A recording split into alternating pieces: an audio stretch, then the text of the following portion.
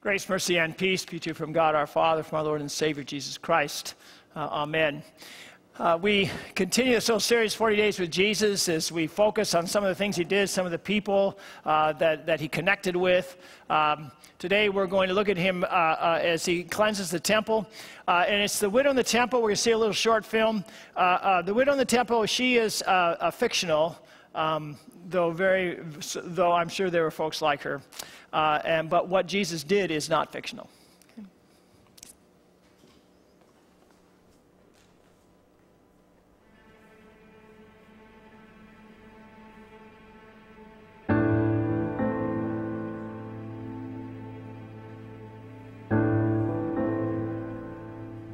I was there the day that Jesus walked into the temple. He just stood there at first, almost as in disbelief. And then I saw it. I saw that fire growing in his eyes. I'd come from Galilee to the place where God said he'd meet us. Did it feel like a scam? Yeah. I was never able to afford a lamb for my sacrifice, so I had to settle for one of those overpriced pigeons. As a young wife and mother, there's a word you never expect to be called. Widow.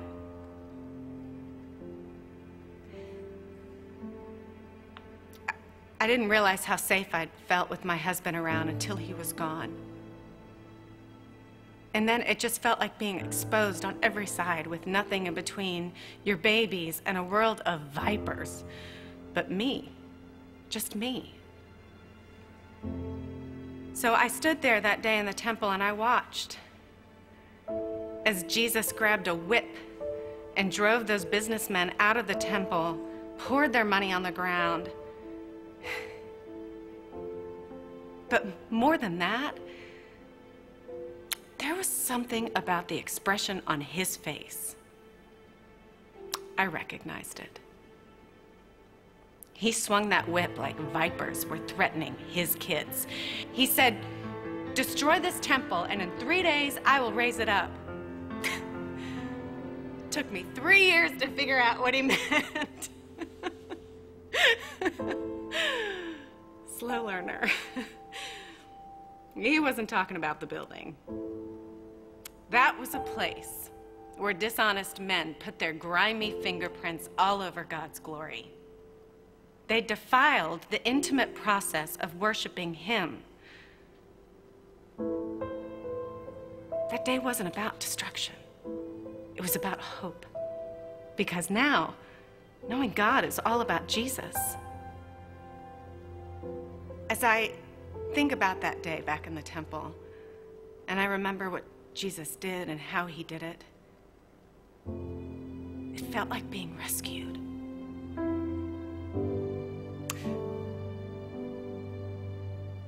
Life can still be brutal. The kids' appetites are still growing. I still cry a lot.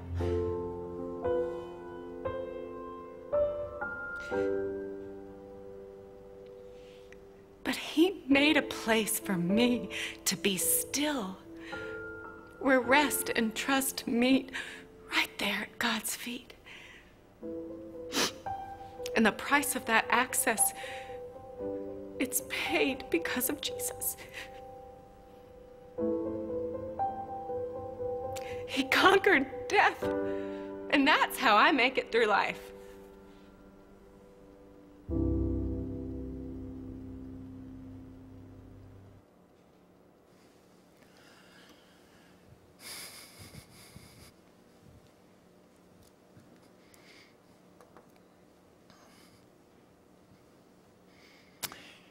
My brother was 4 years older than I was, and when he was as young as he could be, he took the test to be a lifeguard.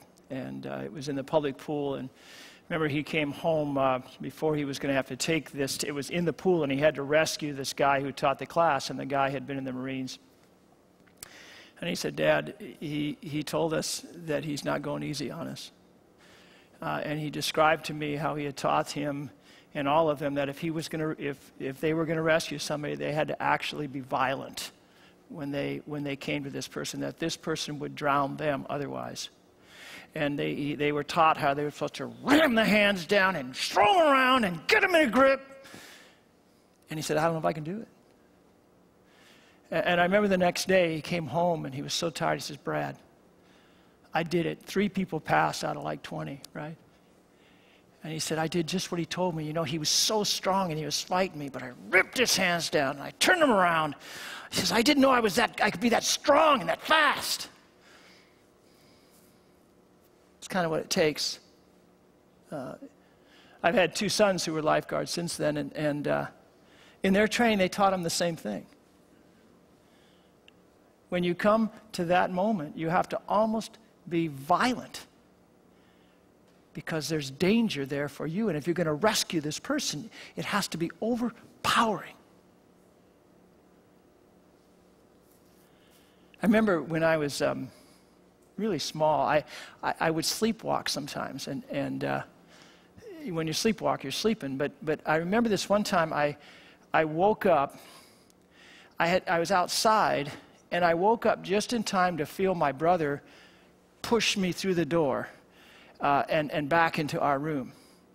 And I was little, but I wasn't small, right? And I'll never forget how powerful his hands were. Because apparently I asked him, why'd you do that so powerfully? He says, well, you were fighting me, man. You had to get in there. And he went, boom. That's what it takes to rescue us sometimes. Huh?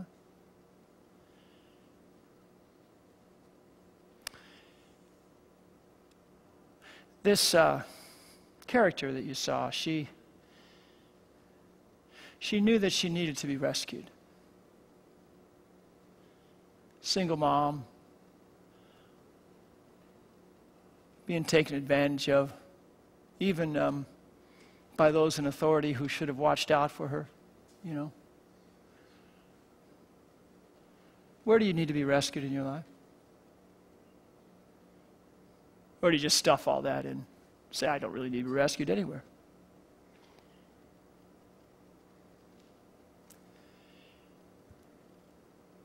I think this is an awesome point that she saw in the cleansing of the temple in Jesus with those that whip in his hands, casting out the money changers. We always see in him this violent outburst. We're not sure what's going on. I think it is an amazing point that what he was doing was rescuing us. You can put that up now. What he was doing was rescuing us. Have you ever looked at it that way? Or have you thought, oh, meek and mild Jesus, this is really out of character for him. I didn't think he sinned, and he's not being nice to people. You ever struggle with that? You see, to rescue us, he can't be meek and mild. He has to be powerful and strong and overpowering. He didn't sin here. He restored the place where we can find God. And when he goes the way of the cross and the empty tomb later, we need to see him as the conqueror. It is finished, it's done, it's taken care of. So that we might know in every place in our life where we need to be rescued. Where is that for you right now?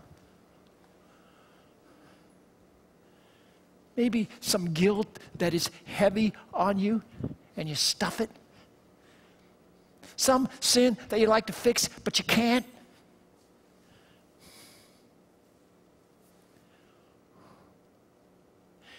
Something outside of your power to change. And you're helpless before it. You see, the rescuer came because we need to be rescued. We need certainly to be rescued from the fact that we were cut off from the God of all life. That's what sin does. It cuts us off from God, and it cuts us off from relationship with each other. So that we have brokenness and hurt and pain in our lives, in the life of the world that surrounds us. We have sickness and pain and death. And we can't fix any of that.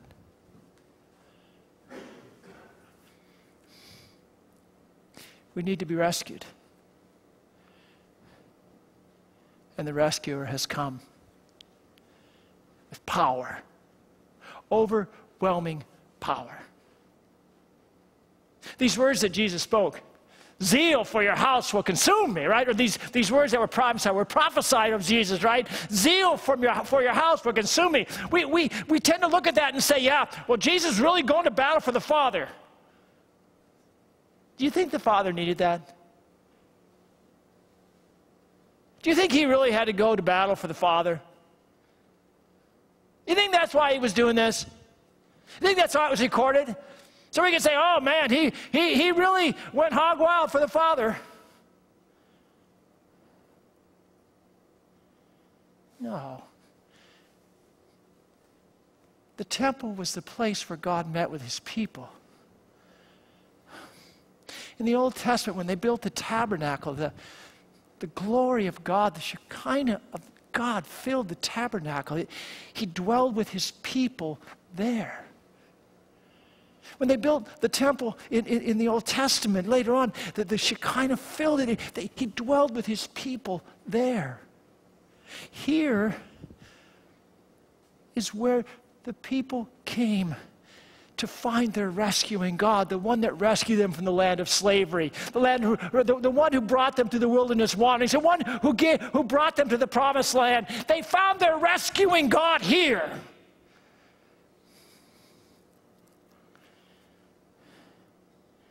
But all that had been shellacked over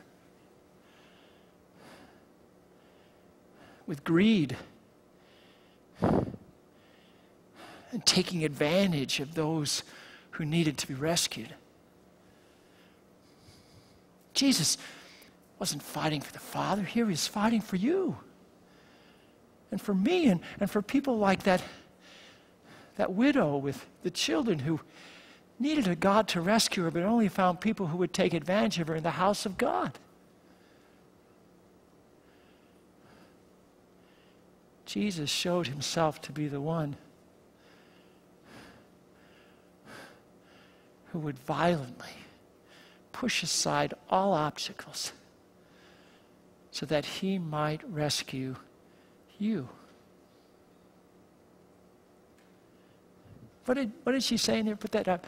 He made a place for me to be still, where rest and trust meet, right there at God's feet. She could meet with God again in this most holy of places. The word Shabbat, it means rest. It was here, in the presence of their rescuing God, that one could find that rest and know that this almighty rescuing God was theirs and would be with them always.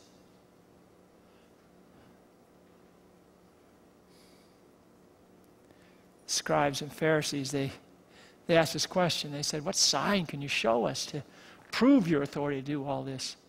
Jesus said, destroy this temple, and I will raise it again in 3 days. He's talking about his body, right? There's this shift here. This, I think, was written for us, especially. After Jesus died and rose again, the folks who ran the temple, they'd go back to the same way it was, wouldn't they? They'd have the money changers in there. They would rip off innocent people. It wouldn't be a place where they could find this rescuing God again. There'd be stuff between it and them. But things by then would have changed. It was no longer a holy place where you went to find God. It was in the person of the Holy Messiah, the temple of God, where he comes to us to dwell in our hearts. This rescuing God powerfully went the way of the cross and the empty tomb for you, so that you might know in every place where you need to be rescued, He's there. Not in a prescribed place that you have to go to, but in the very person of Christ, who comes to you and makes His home within you. And yes, says, where 2 or 3 are gathered in my name, there I am in the midst of them, not in a place, but in a people, in the building of the people, the church of God. This was written for us so that we could know the same thing Jesus was doing that day for all of those who were in that temple. He did for all of us in the temple of His body, overpowering all enemies in the cross and the empty tomb, so that wherever you need to be rescued, you can know that He is there and He has won for you. Come and rest in Jesus. Whatever burden you carry, whatever trouble is too big for you, whatever shadow is across your heart, whatever guilt you can't fix, come and rest in Jesus. Find His forgiveness and His peace in the resurrected one. For in Him, you have been rescued. And in your life, if God brings someone into your life where that you see so clearly their need to be rescued as well, bring the Savior to them as well. Amen. Now may the peace of God, which passes all understanding, keep your hearts and minds in true faith to life never ending. Amen.